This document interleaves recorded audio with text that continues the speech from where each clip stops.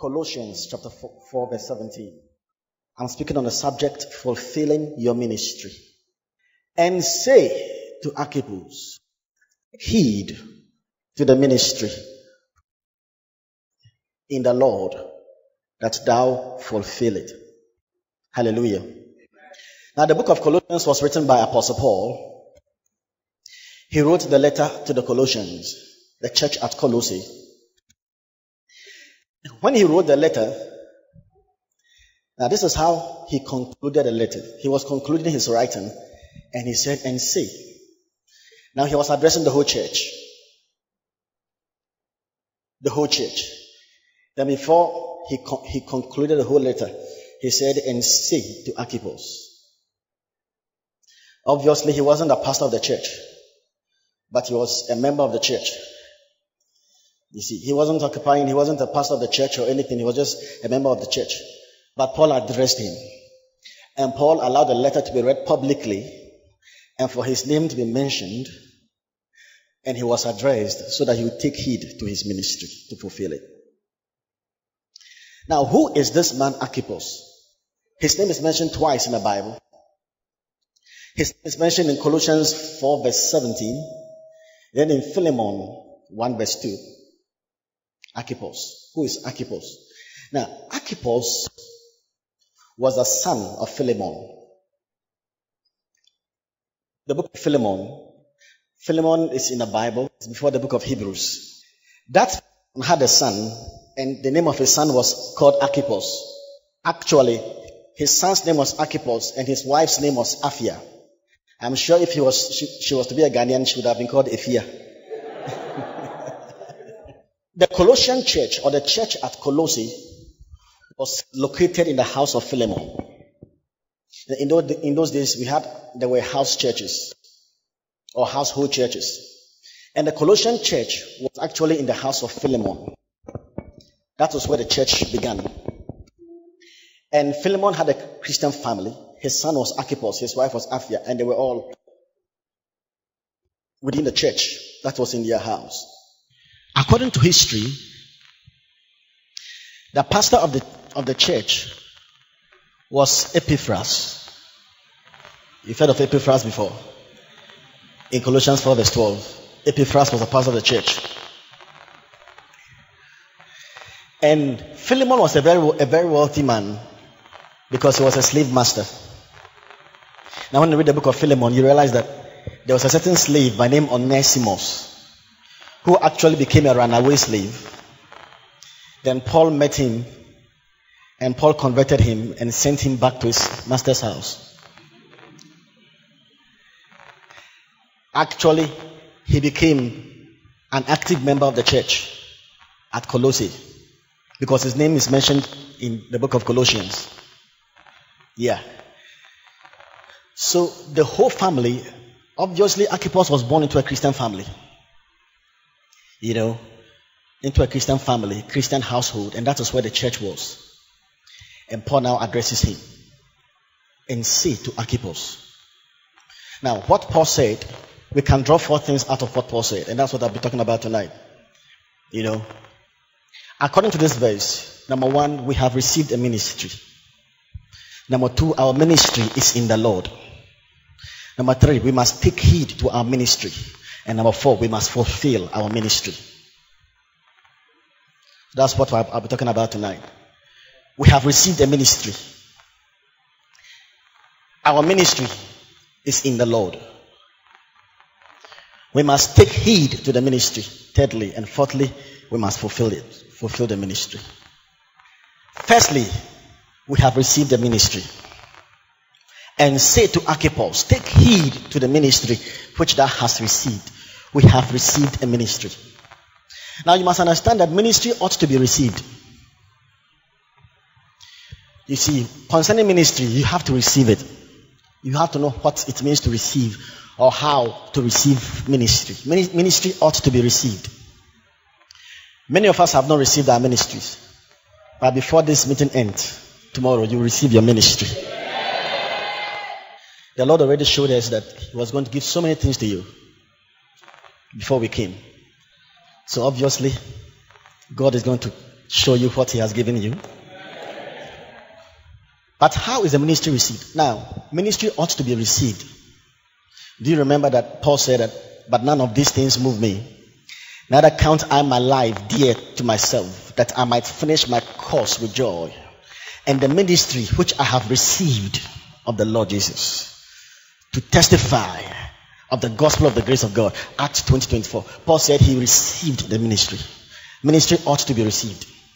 God has a ministry for every one of us here, but not all of us here have received our ministries. But how do you receive your ministry? You don't receive your ministry from a Bible school. Going to a Bible school doesn't qualify you to receive a ministry. Reading books and learning from books doesn't qualify you to receive a ministry. The knowledge you have acquired from many books is not what your ministry doesn't lie there.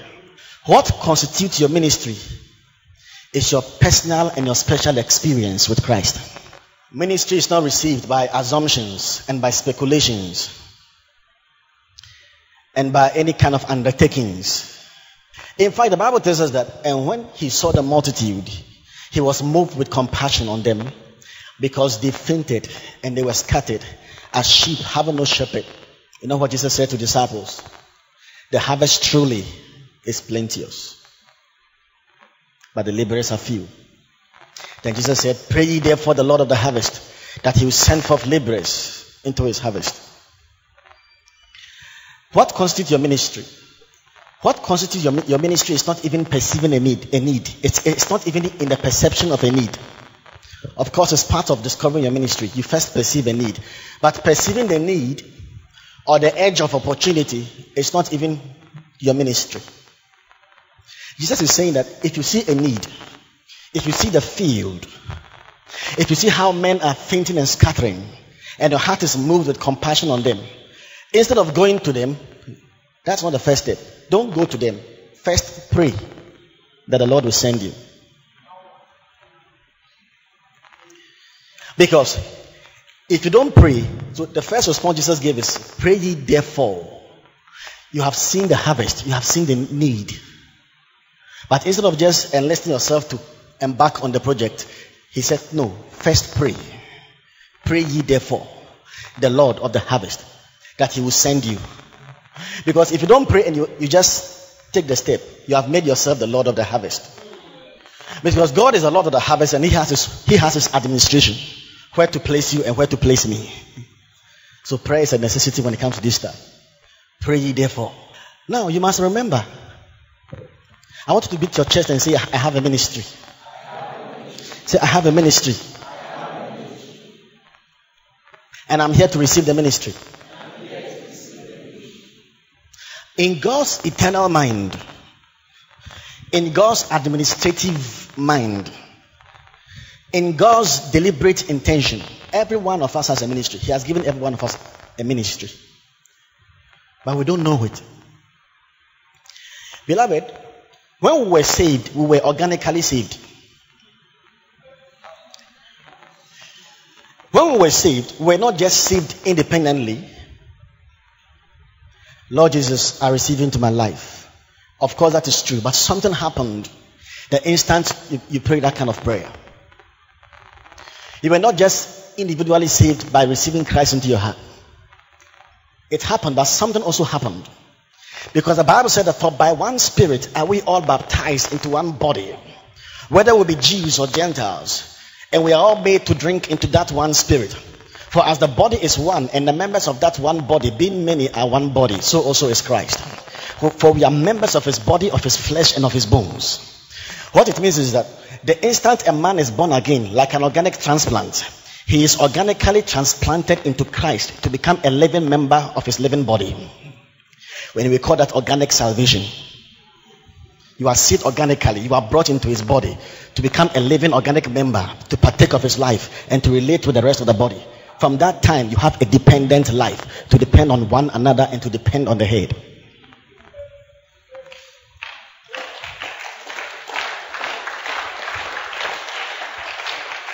You see, now look at your body. Every part, every member of your body is functioning. Your livers are functioning. Your intestines are functioning. Your sinews, your ligaments, your bands, your joints, your fingers, your ears. every aspect part of you is effectually functioning. That's how we must see the body of Christ. In as much as you have been transplanted and have been baptized into the body to become a member of Christ's body, it means that automatically you are brought into a place to function in ministry.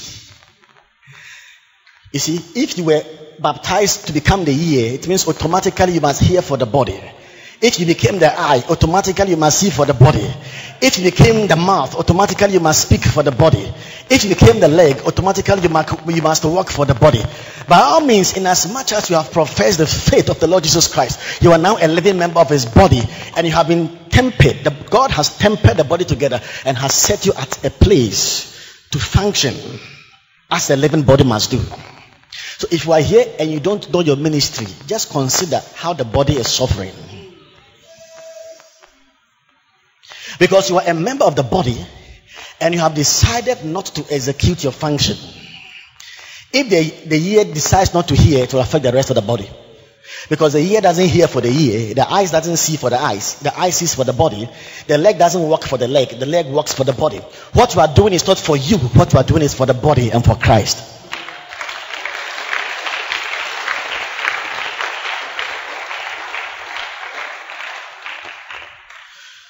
So beloved, if you are here and you have not yet discovered your ministry, it is a necessity.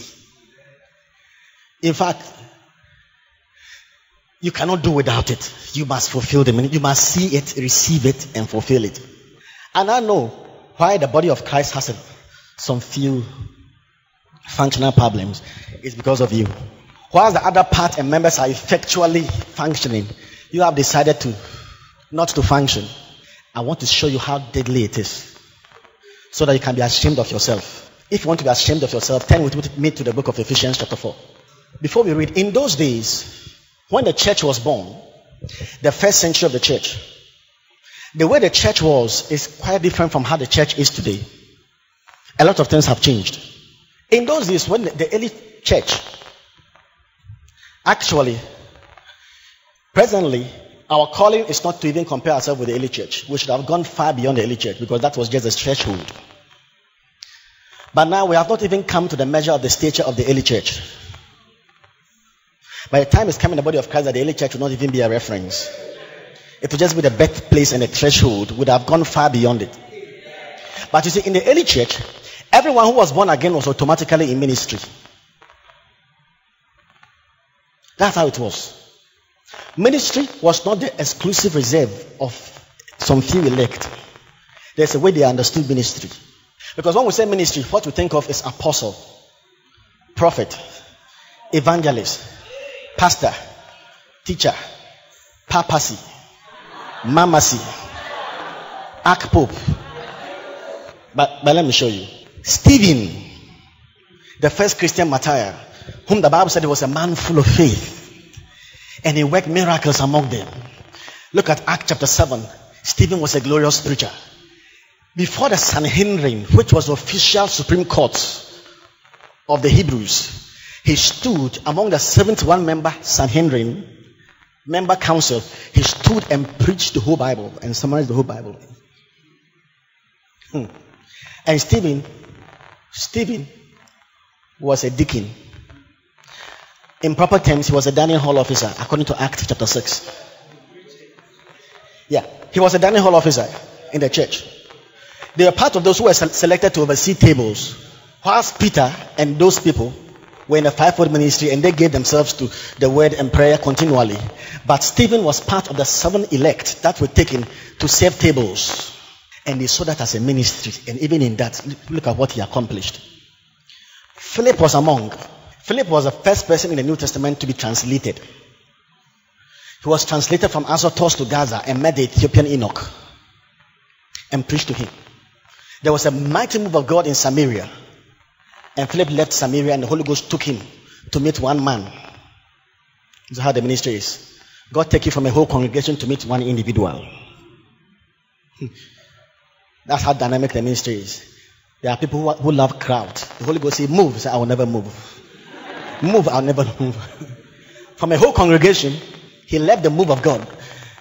There was a mighty revival and renewal in Samaria. such that people were burning their books. People were being converted. Those in the occult, they were being converted through his preaching. The Holy Ghost took him to meet one man, Ethiopian Enoch.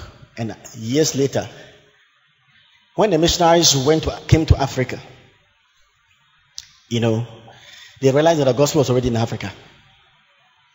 Yeah, but it had not developed. And they traced it back to the Ethiopian Enoch. So whilst meeting one person, he was meeting a whole continent. But Philip was a deacon. What about Phoebe in Romans 16 verse 1? The Bible said that he was a servant of the church that was in Cenchrea. The Bible said he was a servant of the church. There's a ministry like that. What about Ananias? When Saul of Tarsus was caught as a red-handed rebel on the way to Damascus, and when God knocked him down by lightning, I thought Jesus would send Apostle Peter to minister unto the coming apostle Paul, to the Gentiles in truth and verity. But he sent an ordinary disciple who went and laid hands on him and said, Brother Saul, receive your sight. So in the New Testament, Jesus used ordinary people were used in ministry. But somewhere along the line in the 2nd century, there was a mistake in doctrine. There was a genuine saint of God, anointed of God. He was a father of the church by name Ignatius. In fact, he was the one who invented or who brought the word Christianity.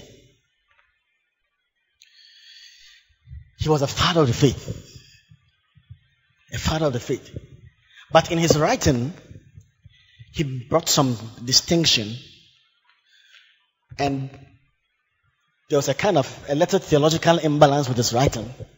And the next generation took it up. And something happened in the church. There was a division in the church. And 2 terms were introduced into the church. The laity and the clergy. The laity and the clergy. So what happened was that the church was divided into what is called the clerical system, where those who had to minister the priestly service were those who were specially ordained to do so. And the rest were laymen, those who were not specialized. The case became so worsened that people couldn't even pray for themselves, because they believed that their prayer wasn't holy enough. They have to see the pastor. The clerical system, the priestly system, the pastoral system. They couldn't even believe in their own prayers. They had to see the pastor before they believed their prayers could be answered. It went worse, and the church entered into dark ages. But in our day, there's going to be a restoration. You see, God is not seeking to use few people. He seeks to use the whole body. Because if your whole body must be effectual, every member of your body must play a role before your body can be healthy. That's God's intention. And Jesus wrote to the church at Ephesus in the book of Revelation chapter 2 and in Revelation 2 verse 6. He said, this thou hast, that thou hatest the deeds of the Nicolaitans, which thing I also hate. You see, the Nicolaitans, which I also hate. You hate the deeds of the Nicolaitans. Now the word Nicolaitan is from 2 words, Nikos and Laos. Laos means laymen or ordinary people. Nikos means above. So Nicolaitanism actually means to be above the ordinary people, or to conquer the lay people. So that we subdue their ministry and we make them ordinary people. So they all look to us for us to do the ministry, for us to have placed them aside. Jesus said that, and I hate. And when it came to the church at Pergamos, it had not only become a deed, it had become a doctrine. For that church, Jesus said, I hate the doctrine of the Nicolaitans. Hallelujah. So you see, I want you to know that we have all been called. We have all been called. You must understand the reason why you are on earth. There's a reason you are here. Which course are you reading? Political studies. Political studies. Hallelujah. You see, your whole existence is for Jesus. Even your cause is for Jesus. In fact, even your eating is for Jesus. I know someone will say, I'm going to eat to glorify God. When I was young, I found a scripture, Ecclesiastes 2:25. Solomon said, who can eat or enjoy more than I? Ephesians chapter 4, verse 11 and 12. And he gave some apostles and some prophets and some evangelists and some pastors and teachers for the perfecting of the saints, for the work of the ministry, for the edifying of the body of Christ. Now, do you see something in this verse? In verse 11, the Bible said he gave some apostles and some prophets and some pastors and some evangelists and some teachers. Evangelists, pastors, and teachers. Verse 12. For the perfecting of the saints, for the work of the ministry. I want you to say, I am perfected for the work of the ministry. When you read it in other versions, you wouldn't see any comma after the saint. You wouldn't see any comma. For the perfecting of the saints, for the work of the ministry. That's how it is read. In the literal translation, it is for the perfecting of the saints, for the work of the ministry. The fivefold ministry is to perfect the saints so that the saints will do the work of the ministry. So which people are doing the work of the ministry here? The saints. The duty of the bounding duty of the fivefold ministry is to equip, to perfect the saints, for the saints to do the work of the ministry. So, do I have any saints in the house? Yeah, if you are a saint, then you are for the work of the ministry. If you are not doing the work of the ministry, it means you have not even been perfected. We have the apostle. Now, in the New Testament, we have three categories of giftings, and I'm going to explain them briefly, especially the middle one. Three categories of giftings. We have the spiritual gift in 1 Corinthians 12. The spiritual gift, which is the gift of the Holy Spirit. Then we have the gift of ministry, the ministerial gift of ministry in Romans chapter 12. Then in Ephesians 4 verse 11, as we read, we have offices. These gifts are offices. You see, these gifts are offices. Apostles, prophets, evangelists, pastors, and teachers. They are in offices. You see? And their duty is to perfect the saints for them to do the work of the ministry. So it's the saints have ministries. So we have the offices, we have ministries.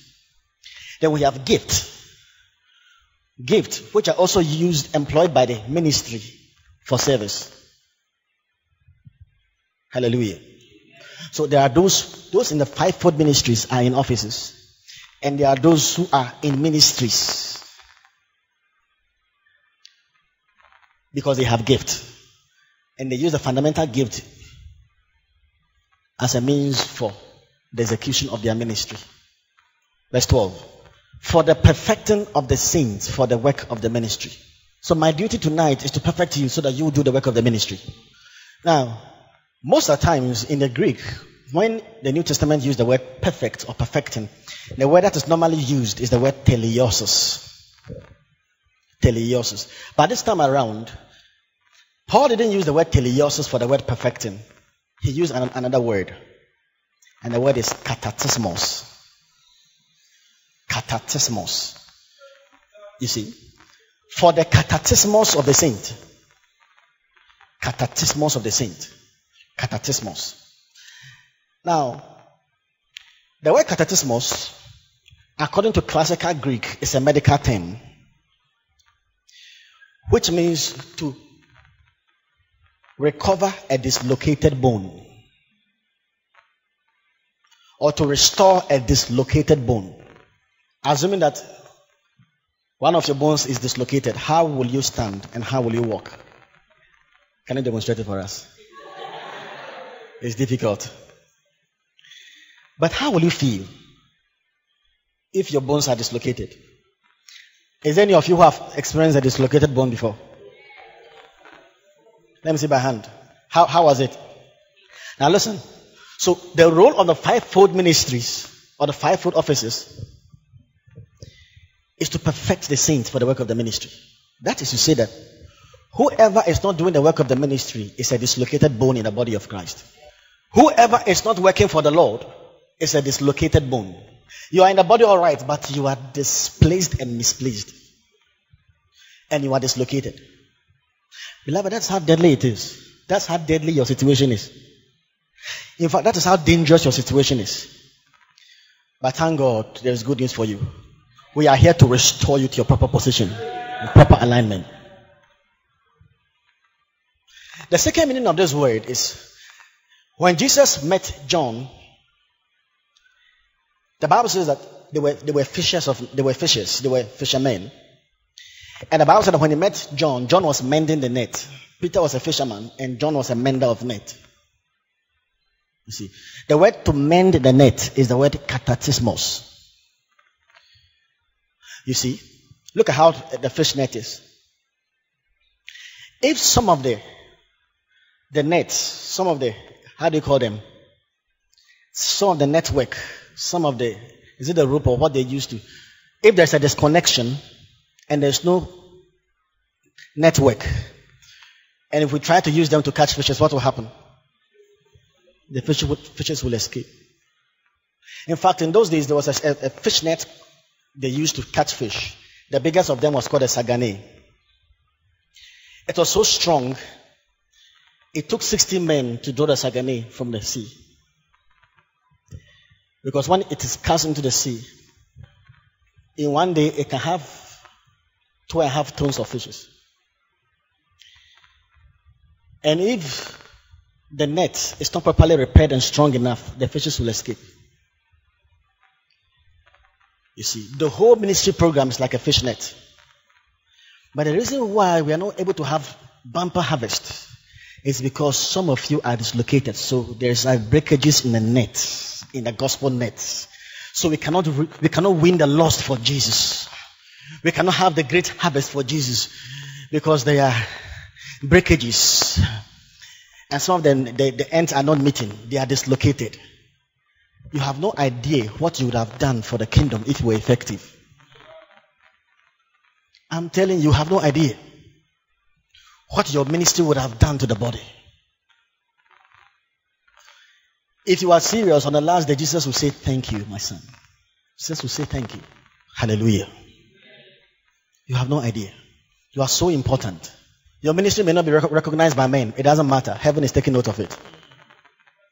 It doesn't matter whether men know you or not. It doesn't. We are strangers and pilgrims in this world. This is not where we belong. This is not where. Our glory is not in this world. Our glory is the hereafter. Imagine Billy Graham was not saved. You know how Billy Graham was saved? A certain man did a crusade. A whole field. There's a basketball stadium or something like that. The man fasted for 4 months into the program. Used his whole entire life savings for the crusade. Prepared well and preached all his intestines out. And when he made the altar call, no one was coming. Sometimes after you have preached and you are on the fire, and the fire is burning and you are making an altar call and no one is coming, you almost look like a failure. So all that I preach, my word is not even powerful enough to convict any sinner. And for 15 minutes he was calling for sinners to come and receive Christ and no one was minding him. And after 15 minutes, if we're experienced, you begin to sweat. 20 minutes, no one was coming. And he was using all the scriptures to convince. Then a 16-year-old boy just came forward. The way he was coming, as if he wasn't even sure whether the guy was even sure. And the guy gave his life to Christ. He left the meeting feeling that he had failed. But that guy was Billy Graham. According to human history, no one has reached men face to face in evangelism like Billy Graham. The man has labored in the gospel. His converts are people like Jesse Duplantis, Ray Bolt, Jerry Savelle, a lot of the ministers God is using, they are all the converts of Billy Graham. But there is more than Billy Graham in this house. Hebrews chapter 12 verse 13. And make straight path for your feet, Lest that which is lame be turned out of the way, but let it rather be healed, and make straight path for your feet, lest that which is lame be turned out of the way. Lest that which is lame be turned out of the way. The word turned out of the way actually is out of joint. Other versions will use the word out of joint. That's the Greek word actually. Lest that which is lame be out of joint. According to Paul's interpretation, what Paul is saying is that there are some people in the body who are out of joint. There are some believers in the body of Christ who are out of joint. And as long as you are out of joint, the body will never come to the measure of the stature of the fullness of Christ. We need you. The truth is that we need you to take your place before Christ can come. The thing is that the reason why Christ has not come is because of you. Because I'm doing my best, but you are not doing your best. Haven't you read Ephesians 4:15? It says that, and speaking the truth in love will grow up into him in all things, which is the head, from whom the whole body, fitly joined together and compacted by that which every joint supplieth, according to the effectual working in the measure of every part, maketh increase unto the edifying of itself in love. If we are properly connected to the joint, and the joint is supplying, and the whole body is properly framed, that is when the body can be nourished in love. Don't be out of joint. Now, to be out of joint, the scripture we read, let's go back to Hebrews. To be out of joint, the versions will say out of joint. To be out of joint means to be dislocated. In another term, it means to be turned out of the way. If you are not fulfilling your ministry, you are turned out of the way. You are out of the will of God. You are outside the will of God. You are displaced and misplaced. You are lost on God's calendar. But tonight you are here to be found. And make straight path for your feet, lest that which is lame. Actually, the believers who are not effective with God and not fulfilling their function, Paul is saying that they are lame. If you fulfill your ministry, you are lame. You can't walk. Have you seen a lame person putting on shoes before? How can your feet be shod with the preparation of the gospel of peace? Because in the Bible, shoes stand for assignment and purpose. John the Baptist said, the latchet of whose shoes I am not ready to stoop down to untie. That means I can't touch Jesus' assignment. He is higher and greater. So, how beautiful upon the mountains are the feet of them that bring good tidings of good, that publisheth peace, and that saith unto Zion, thy God reigneth. Let me see whether your feet are beautiful. Your feet must be beautiful. Going forth with the gospel. Standing in the firm foundation of the gospel of peace. But if you are lame, that means you are of no use and service to God. If you are lame, that means you are turned out of the way, dislocated and disjointed, out of joint, displaced and misplaced in the will of God. But I pray that the divine revelation of God will dawn upon you. And by means of revelation, you take your part as a living visceral member of the body, that the body may be edified. But how do you know your ministry? I can't tell. But I'll help you. Because most of the times when we say ministry, what comes to mind is that, for me, I'm not called as an apostle. What can I do? I'm not even a prophet. Even seeing dreams is a problem for me. Evangelist. For me, evangelist, dear. Pastor. Pastor. Teacher. No. Even my quiet time, I'm not consistent with my quiet time. Teacher. You ask yourself, so what? I'm not. So there are many people who think that when we speak of ministry, we are speaking about these 5 things. That's not it at all. These are the offices that God has given us to help us enter our ministry. So I've showed you that there are the gifts, there are the ministries, and there are the offices. We must locate our ministry. And if we're able to locate your ministry, you can grow in the ministry. And some of you can grow in your ministry until you enter into the office. Romans chapter 12. Let's read verse 4. As we have many members in one body, and all members have not the same office, so we, being many, are one body in Christ, and every one members one of another. Having then gifts differing, according to the grace that is given unto us. Now, in this verse, from this verse going, we see what is called ministry gift. And Paul teaches us some of the things he has itemized as ministry gift. And I want to go through quickly because you may find yourself, you may find your place in these ministries. This is different from Ephesians 4:11. And it's different from 1 Corinthians chapter 12. And the first thing he mentioned is prophecy. Whether prophecy, let us prophesy according to the proportion of faith. Now there's the ministry of prophesying, which is different from having the gift of prophecy, and which is different from being a prophet. In 1 Corinthians 12, we have the gift of prophecy, the simple gift of prophecy. In Romans 12, verse 6, we have the ministry of prophesying. Then in Ephesians 4:11, we have the prophet, the office of the prophet. The three are different. Now, some of you have the gift of prophecy where in the New Testament, prophesying, the Bible tells us in 1 Corinthians 14:2 that when we prophesy unto exhortation, edification, and comfort. That means that when you are prophesying, it must edify someone, it must comfort someone, it must exhort someone. To exhort means to stir up someone. To comfort means to cheer up someone. To edify means to build up someone. That's the nature of the gift of prophecy. Normally, when we say prophecy, we think of saying things in the future. Things concerning the future is actually the operation of the word of wisdom. It's the gift of the word of wisdom. But the gift of the word of wisdom uses the vehicle of prophecy as its manifestation. You see, so to prophesy means to bubble forth like a fountain. Prophecy has two wings, to foretell and to foretell. In the Old Testament, prophecy was foretelling because they used the word of wisdom to speak into the future. In the New Testament, prophesying is primarily forthtelling, speaking forth the mind of God, speaking forth, exhorting, comforting, cheering up. That is the simple gift of prophecy. But there are those who have gone further and have prophecy has become their ministry. Prophesying is their ministry. For them, it has become a regular feature in their life and ministry. Some of them have gone a little beyond exhortation, edification, and comfort. They've gone into the operation of the word of wisdom as well, into directives and predictives.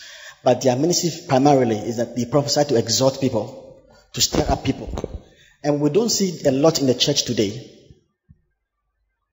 We see glimpses. And this kind of prophesying, the more as you grow in faith, the more that kind of gift of prophesying grows. Where you can prophesy people, not just in the foretelling, because its primary function is the forthtelling. Especially those who have been able to develop or have been able to receive the gift of the interpretation of tongues. Tongues plus interpretation equals prophecy. That's what is in 1 Corinthians 14. It's their ministry. I have a friend like that who will speak in tongues right now. He will just know what God is saying to you. Then he will edify you with the tongues. He will interpret what he said. And some of you, in your own prayer life, if you have been praying in tongues very well, if you have been schooled in the school of tongueology, Paul said, I thank my God that I speak in tongues more than ye all. The gift of diverse speaking of tongues, you speak. You come to a place where you speak and you interpret. You speak and you interpret. It can become a personal gift or a public gift. You speak and you interpret. If you pray very well, you get to a certain place, you speak. There were times I pray and I speak in tongues and my tongues comes in English. Then it switches back to tongues. Don't think I'm a special person. It's not true. I refuse to receive the lie of the devil. I'm not saying you are devils. But you can do it. Hallelujah. The ministry of prophesying. Exhorting others. Then you can also speak the future concerning them. And the end result is to raise them up, to stir them up, to cause them to draw close to Jesus. Because the testimony of Jesus is the spirit of prophecy. If it is a real prophecy, we see the testimony of Jesus. Jesus must be testified in the prophesying. The prophecy must reveal Jesus. Let us wait on our ministry. There is a ministry of ministry. This kind of ministry is called the ministry of service or the ministry of a servant. It is the ministry of ministry, the ministry of service, the ministry of a servant. But the Greek said the ministry of a deacon. Actually, the word deacon is the ministry of service or the ministry of a servant. In 1 Corinthians 12:28, it is called the ministry of helps. Some of these ministries see to the day-to-day physical task of the ministry. For instance, look at all these speakers. How did all these speakers come here? How did all these instruments come here? It didn't come by prophesying. It came by the ministry of ministry. Who are those who, let me see my hands, those who brought this. In fact, your ministry is ministry. Hallelujah. It's the ministry of helps. How were all these chairs arranged here? The ministry of helps. Look at the light. Look at the room. The place is well swept. The ministry of helps. The ministry of service. And then let me tell you, Stephen in the Bible was in this kind of ministry. Don't think this ministry there is low power. How is it low? Stephen was in this kind of ministry. Stephen. Philip was in this kind of ministry. Romans 16:1. Phoebe was in this kind of ministry. The Bible said he was a servant of the church that was in Cenchrea. The word servant actually is the same word in Greek here. He was in the ministry of helps. And it takes diverse shapes and diverse forms, actually. Some of you ushers can be in that ministry. So many examples fall under that category. This ministry. Helps. Without them, the ministry cannot run. Without them, the ministry cannot move on. So you may have been called to help the ministry in some way, somehow. Holy Ghost will place it in your heart. You feel burdened. You have passion for that kind of ministry. Your heart is like, anytime you come to this where we meet or where you meet for church service, you seem to perceive a certain kind of need. Others may be talking about something else, but for you alone, this sound, this microphone, this place, this car. I mean, who are those who have been driving the ISCF, the CCF, those cars? You are in the ministry of ministry. You are in the ministry of helps. Or he that teacheth on teaching. The one who is teaching, let him go on teaching. Now, this ministry of teaching is different from the office of a teacher. Ephesians 4:11 speaks of the one who is in the office of a teacher. It's different from this one. Every believer must be able to teach. But there are those who have the ministry of teaching and those office of a teacher. For when for the time ye ought to have been teachers. He was speaking to the whole church. Ye have need that one teach you again, which be the first principles of the oracles of God, and are become such as have need of milk and not strong meat. For everyone that useth milk is a babe, and unskillful in the word of righteousness. But strong meat belongeth unto them that are full of age, even those who by reason of use have their senses exercised to discern both good and evil. So actually, every believer must be able to teach fundamentally the word of God. But there are those who have gone further, so that teaching has become their ministry. There is no way you can step into the office of a teacher if you don't first have the ministry of teaching. By the time you are in the office of a teacher, you are raising teachers. Someone like Aquila and Priscilla, they were in this kind of office. People with the ministry of teaching, you realize they are very skilled in the local teach. They teach the local church. Aquila and Priscilla, they instruct the local church. They teach the local church. But those who are in the office of a teacher, they do more of teaching the universal church. So you love the word of God, but you can develop it. As you spend more time in the word, before you realize, teaching is becoming your ministry. It's becoming your ministry. It's becoming your ministry. It's becoming your ministry. You are growing in it. It's becoming your ministry. And as you grow, before you realize, it has become your office. Now you are raising teachers. The next one. He that exhorteth. This one is very vast. The ministry of exhortation. A lot of ministries are hidden under this ministry. Some have called this ministry the Barnabas ministry. Barnabas was a son of consolation. Some have called this ministry the ministry of encouragement. The Barnabas ministry. Everyone was afraid of Saul, who became Paul. It was Barnabas who could take Paul's hands and take him to the apostles. Now, there's a difference between teaching and preaching. Preaching proclaims, teaching explains. To preach is to proclaim, to teach is to explain. Those who have the gift of preaching, they are under the gift of exhortation. This is a very wide, huge gift that has different kind of manifestations. Preaching is under exhortation. There are some people who want to give them the microphone no matter what. They will preach. And they have developed it. Someone like Bishop T.D. Jakes. There are some people when they are preaching, you wonder what they are thinking before they are saying it. Or the Holy Ghost is just using the word, they are just bringing the word out. Strange anointings. There was a conference, IJOC, Matthew Hashem conference. And at that conference, Dr. Menso Tabu was sitting down, Bishop T.D. Bismarck was sitting down, T.D. Jakes was sitting down, those fathers were sitting down, and T.D. Jakes preached. Then Bishop T.D. Bismarck also had to preach. When he took the microphone, he said, preaching in the presence of T.D. Jakes is like, I feel like a nurse in the presence of a doctor.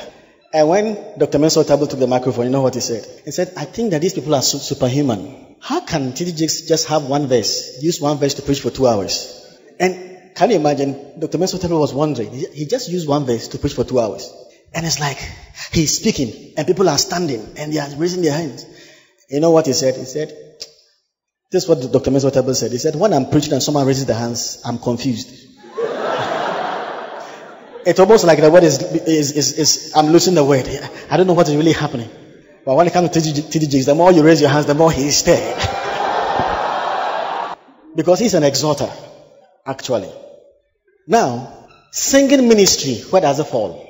The ministry of singing falls under both prophesying and exhortation. In the Old Testament, a lot of the prophesying was done by 1 Chronicles 25, verse 1. Moreover, David and the captains of the host separated to the service of the sons of Asaph, of Heman, and of Jeduthun, who should prophesy with the harps. Can you imagine? They prophesy with the harps, with the psalteries, with the cymbals. David could take the harp and David would play. And David was playing and singing. He said, if I forget thee, O Jerusalem, let my right hand forget her canon, and let my tongue cleave to the roof of my mouth. That means let me never be able to sing, and let me never be able to play. Singing and playing were together. They sang as they played, and they played and they prophesied. In the tabernacle of David, which is different from the tabernacle of Moses, the tabernacle of David was a tent. And, that tabernacle had no veil. David had 24 courses of priesthood and Levites who worshiped God 24 hours a day. They were near courses. And they stood before the Ark of the Covenant. And there was no veil. So it was eye contact. And they saw the wings of the cherubims. There was someone sitting by the side of within the temple. And as the Levite, as Heman and Asaph, as they are worshiping God, all of a sudden they began to prophesy through songs. They are singing, yet the song is prophesying. And they began to play. And there's something called temple psalmody. Someone is sitting by the side, and as he's prophesying through the singing, the person is writing. And that is how the book of Psalms was written. David could play the harp. An evil spirit would be tormenting Saul, and David would play it. And the Bible said all of a sudden Saul was exorcised from the evil spirit. The Bible said that Saul was made well. In the Hebrew, the word made well means Saul was revived and refreshed.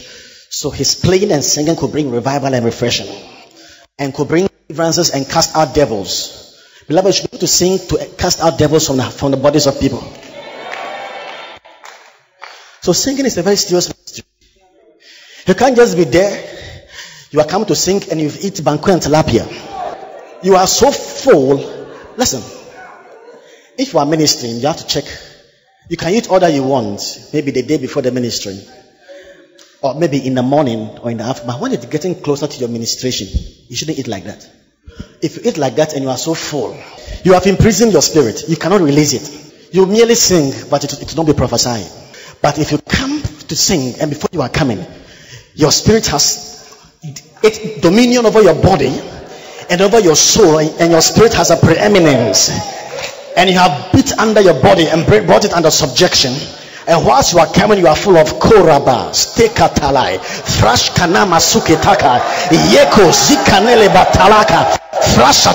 You have fired, building up yourself on your most holy faith, praying in the Holy Ghost. You are edifying yourself, stirring up yourself, igniting your inward embers. You are full of fire.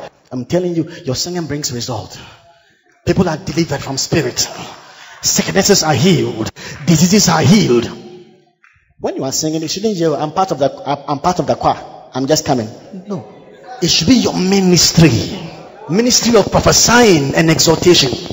Even in prophecy, you prophesy unto exhortation because you stir the people up and draw them close to God. It's a kind of prophesying. And when you should have a goal when you stand here. You should have an expectation. When footballers are playing on the field, they can dribble and dribble, but the end of the dribbling is that it should enter into the goalpost. What is the use of dribbling without the ball entering the goalpost? In fact, the reason why we're on the field is that the ball will enter into their goalpost. Even if we don't dribble and at the end of the day the ball enters their goalpost, we are fulfilled. Players on the field are there with an agenda. It must enter the goalpost.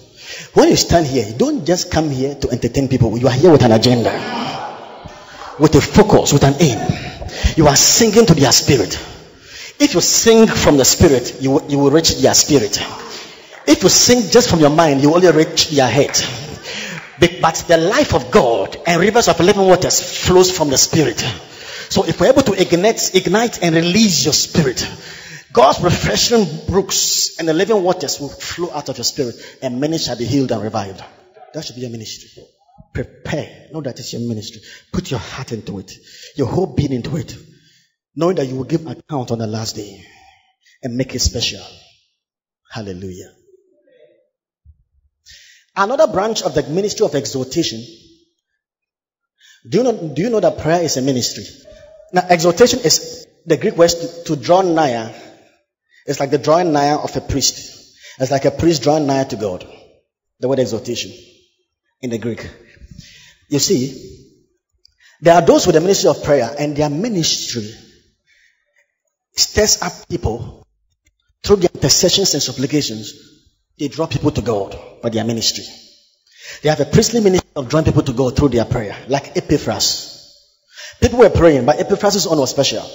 Epaphras is one of you. He's a servant of the Lord, and he salutes you. And Paul said that always laboring. He was not praying, no. Always laboring. Kolabasha. Fervently. He was laboring fervently in prayer that you will stand perfect and complete in all of the will of God. And Paul said, for I bear him record. I bear witness to him, his prayer life. I bear him record that he has a great zeal for you and for them that are at Laodicea and for those at Hierapolis. He was praying for the Colossian church, for the Laodicean church, and for Hierapolis. I bear him record that he has great zeal. The guy was praying at the whole church. He was laboring in prayer. Laboring always, not sometimes, always. Bringing the whole church into the conformity of the will of God. Prayer is a ministry. In the Old Testament, we call that the ministry of remembrances. The ministry of remembrances. You can find that in the book of Isaiah chapter 62 verse 6. Let's go to Isaiah 62 verse 6. I have set watchmen upon thy walls, Jerusalem, which shall never hold their peace, day nor night. Ye that make mention of the Lord, keep not silence. Ye that make, now the word ye that make mention of the Lord, the Hebrew is the word ye remembrances. Some of the old versions will use the word remembrances. Ye remembrances. May God give you the ministry of a remembrancer. You know those people? And Isaiah 43 verse 26, put me into remembrance. Let us plead together. Declare thou that thou mayest be justified. Remembrances. That means that for them. There was a man by name Charles Grandison Finney. He was one of the fathers of the age of revival. And this man's ministry was so unique because the man was on a horseback and he won 500,000 souls for Jesus. Just on a horseback. And when he ministers, he had remarkable results. After Finney, when it comes to passion for souls, Finney, if Charles Finney goes to town without preaching the gospel, he comes into his room and weeps and tells the Lord he's sorry because he went to town without making any saving impression. And when he preaches and he doesn't see souls saved, He comes to his room so that he will use prayer to win what he lost.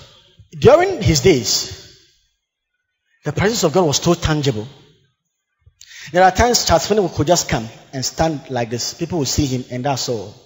They weep, they will confess Christ, they will repent, and they will just be weeping without even saying a word. He entered a factory, not even a church, and the whole factory started weeping. Just entered the factory, the whole factory, people, they wept, from the manager to the last person. They wept, and when he takes one step, they'll start groaning. Please don't come. Stay where you are. Everybody gave his life to Christ just by his presence. And wherever he goes, there were revivals. And people wondered why. What was his secret? Because people were praying and nothing was happening. And you know what? When he was interviewed, you know what he said? He said, I have learned to plead the promises of God. Finney was praying with the scriptures. Remembrances. They put God into remembrance. As I said, put me into remembrance. That's what God was saying. Let us plead together. The Hebrew said, plead your case as a lawyer. You know how lawyers plead their case? To plead your case, you must be well endowed. Your pact must be intact. And God is saying that the word let us plead together actually means plead your case as a lawyer. Don't just go and pray. Before you pray, like George Muller, he will open the Bible and say, God, this is what you said. God, come. And he will quote God what he said. Are you not the one who said this? And because God, the Bible said that God cannot deny himself. If he can deny his word, it means he's denying himself. And his integrity backs his word. Because God is not a man that he should lie. Neither the son of man that he should repent. Has he said it and will he not do it? Has he spoken and shall he not make it good? God has spoken once. Twice have I heard that power belongeth unto God. I said in my haste, all men are liars. My covenant will I not break, nor alter the thing which has gone out of my lips. Once I have sworn in my holiness, I will not lie unto David. You see, God cannot lie. By two immutable things in which it is impossible for God to lie. Now, take God's word. Didn't you say this, and you plead your case like a lawyer? You pray, you plead your case. I'm telling you, God cannot escape. Now, if I believe God for something and it seems not to work, take the scriptures and hold God. That is apostolic governmental intercession. Look at Abraham. Abraham was the first person to intercede in the Bible. So, if you want to learn about intercession, the law of first mention, go to Abraham. The principle is there. He wasn't crying and begging God, God, please. Shall the judge of the earth not do right? So the prayer of Epiphras, you know, Jesus told Peter, Simon, Simon, Satan has desired to sift thee as wheat, but I have prayed for you. Not I will pray for you, I already prayed for you. And when thou art converted, strengthen thy brethren. That's the ministry of exhortation. Your prayer is to raise up men, to stir them up and to encourage them. That kind of prayer, the ministry of prayer, when it comes upon you, I've experienced that before. There was a man by the name John Hyde, who was nicknamed Praying Hyde. He was called Praying Hyde. He prayed until he died in prayer. He prayed and prayed. Now, the guy prayed so much that they took him to the hospital. Then they realized that his heart had shifted because of praying. And the doctor advised him not to pray. According to history, because of the doctor's advice, he missed one night. The next night he said he couldn't. The burdens were too much. So he went to pray again because he was praying for one person to be converted. He prayed until he died in prayer. When the passion and the burden of prayer comes upon you, pastors are praying for 20 minutes and 30 minutes. When that kind of ministry gift hits you,